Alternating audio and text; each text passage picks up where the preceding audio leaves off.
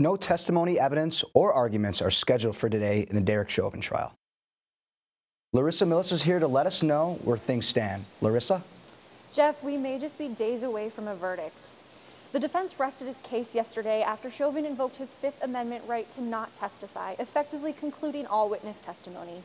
With closing arguments expected to begin on Monday, I spoke with some University of Minnesota students to see how they are reacting to the trial.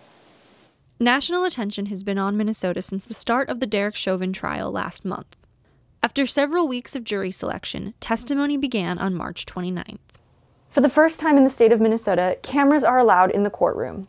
This means that for many University of Minnesota students, they are able to watch the trial live on various news streaming platforms.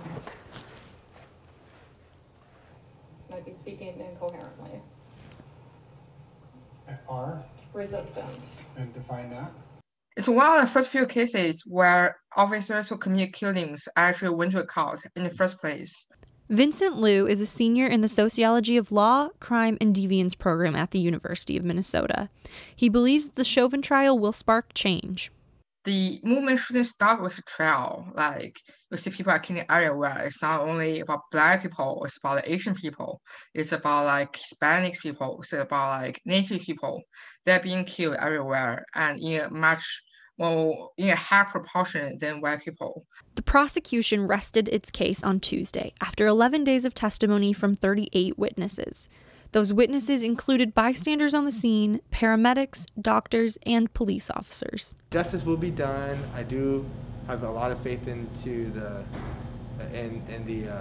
justice system to rule in the favor of the family of George Floyd and George Floyd himself. So. Maurice Johnson is a senior in the political science department at the U. Like Liu, Johnson has been paying close attention to the trial. He believes it is important for university students and the community to know what is going on with the trial. I think just as a city, we just have to band together, especially as students. The biggest thing is to inform ourselves of what's going on in the media. It's definitely important. We can't turn a blind eye to it. But at the same time, it's important to arm ourselves with more knowledge. Went to the second location so that your partner could get back in the back with you to take over. After closing statements, the judge will instruct the jury, which will begin deliberations. There's no way to know how long that will take. Jeff, back to you. Thanks, Larissa.